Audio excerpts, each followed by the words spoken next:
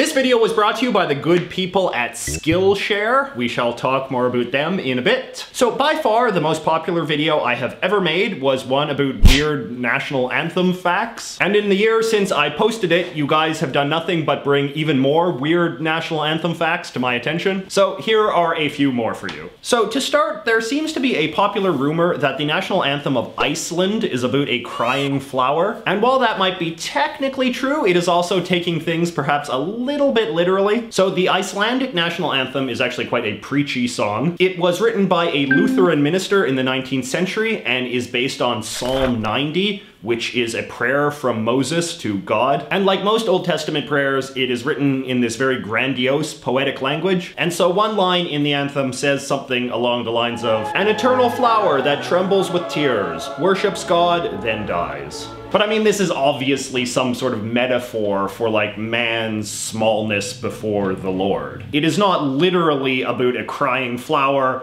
any more than the Canadian national anthem is literally about people's hearts glowing. But anyway, if you think it's a bad analogy, bring it up with the Reverend Matthias Jokumussen, because the flower part was not actually found in the original Psalm 90 itself. In the last video, we talked a lot about the various copycat national anthems of the world, like how the Finnish national anthem and the Estonian national anthem are basically the same, or how a lot of national anthems in Africa all used the same music. But the practice of national anthems ripping off some shared piece of music is actually an even more widespread phenomenon than that. Take the Yugoslavian national anthem, for instance. It is quite obviously just a copycat of the Polish one.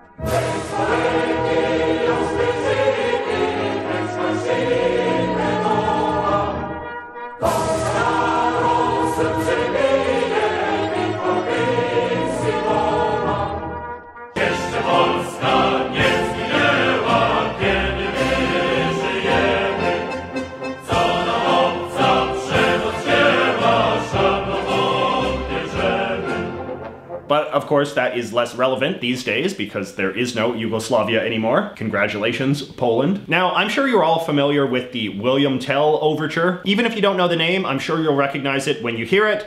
It is a piece of music that is often used in cartoons.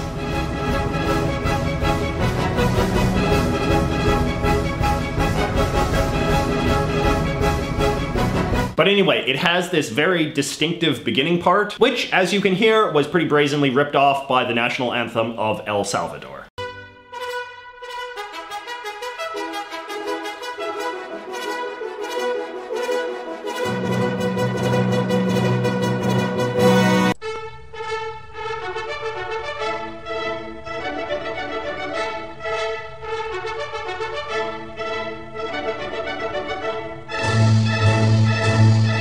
Now, one very weird story is the old national anthem of Zimbabwe. So prior to 1980, Zimbabwe was known as Rhodesia, and it had an undemocratic government run by its white minority population, much like South Africa. And the national anthem of that regime was a song called Voices of Rhodesia that just ripped off the music to Beethoven's Ode to Joy.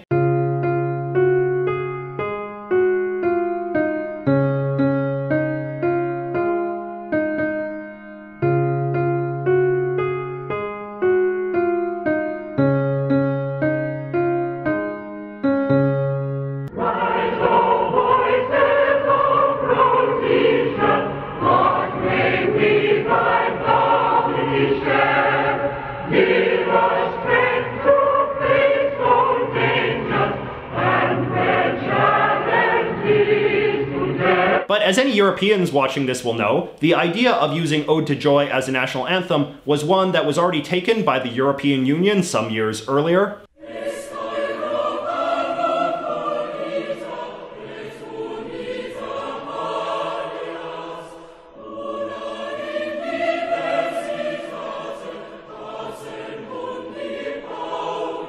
When Rhodesia abandoned white rule and became Zimbabwe in 1980, they got a new national anthem. But this left a legacy in which a lot of black Zimbabweans really dislike the music to Ode to Joy because they associate it with their old racist government. And this has apparently caused some tension for Zimbabwe-EU relations. I assume it means that bright eyes are not that popular in Zimbabwe either. The sun came up with no conclusions, flowers sleeping in their beds, the city cemeteries humming, I'm wide awake, it's morning.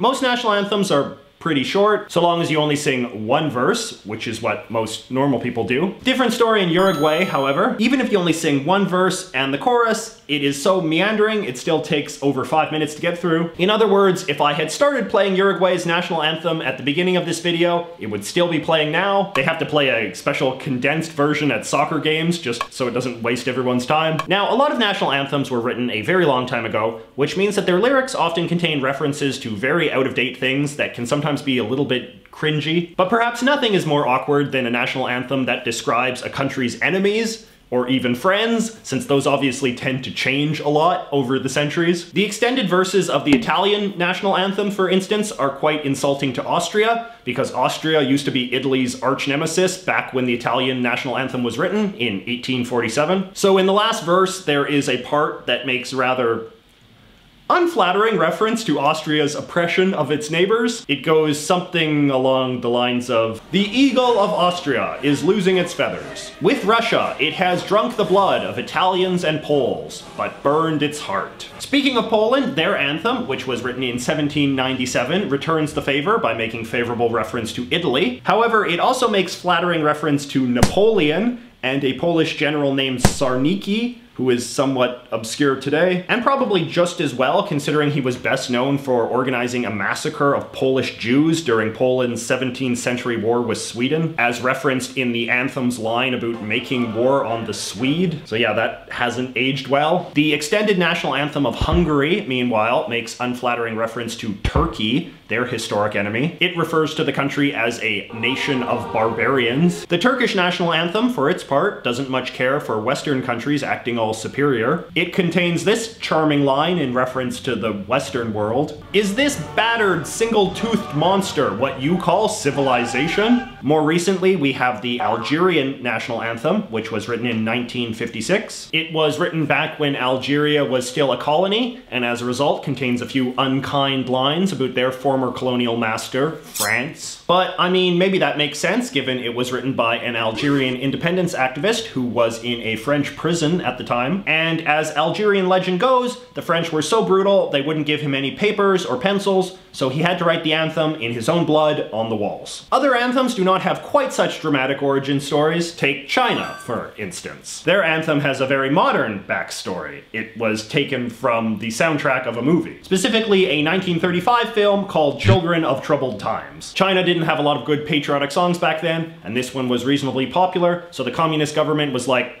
why not? One interesting thing about national anthems is that even though their lyrics are often manipulated for political reasons, it is quite rare for a dictator to make a national anthem about himself. You might think it would be common for dictators to change the lyrics of a national anthem to include lines like, "Oh, President so-and-so, how we love you," but for some reason that never really happens. Unless, of course, the dictator is a king. When countries are monarchies, it is not uncommon for the national anthem to just be a long song of praise for whoever's sitting on the throne at that moment. For example, the Jordanian national anthem, "Long Live the King," or the Qatari national anthem, "Peace be upon the Emir," or the national anthem of Oman, which is literally called just the Sultan's Anthem, just so everyone knows their place. Some democracies do this as well, Britain, but it is always a little bit awkward. In Japan, for instance, their very short and very unique national anthem is very obviously about their emperor. "Thousands of years of happy reign be thine, rule on my lord until what are now pebbles, with age shall grow to mighty rocks, whose venerable sides the moth doth line." But controversy about this fact was the reason why the national anthem of Japan did not get any official status until 1999. Japan has, of course, historically had some trouble with emperor worship. But in 1999, the Japanese government got around this dilemma by declaring that the anthem's lyrics were just vague patriotic symbolism that weren't supposed to mean anything in particular. I mean, lots of things have reigns, right? It doesn't have to be emperors. I don't know why they didn't try writing just a new national anthem with a little bit less historic baggage, but you know, maybe they didn't have the skills. But you know who is full of skills? Today's video sponsor, Skillshare. Now, I know I don't do sponsored videos very often, but this is one that I feel really good about because Skillshare is actually a website that I have been using myself for a while. It is a place that offers thousands of high quality, very specialized videos that teach you how to master a whole range of specific skills. So for example, people used to always tell me that I should learn how to draw with Adobe Illustrator because it seemed like it was very well suited to my artistic style. But I put it off for a long time because learning a new art software program seemed really intimidating and I didn't know where to start. But then one day on a lark, I signed up for Skillshare and they had this really good tutorial for Illustrator for absolute beginners. And I learned a ton and now I'm confidently cranking out Illustrator stuff all the time. But it's not just art stuff, they have videos on a vast array of topics, everything from coding to time management to creative writing to meditation. But you don't need to take my word for it because the Skillshare people are giving 2 free months of the service to the first 500 people who sign up using the link in the description below. And even after the 60 days, it is only $10 a month, which is still a pretty good deal. So yes, thank you so much for watching. Do not forget to like and subscribe, and be sure to let me know in the comments if you have any more weird national anthem facts that I might have missed. We shall now close with the national anthem of Somaliland, which, although not technically coming from a real country, is still very much beloved because a lot of people think it sounds like it comes from a Super Nintendo game. See ya next week.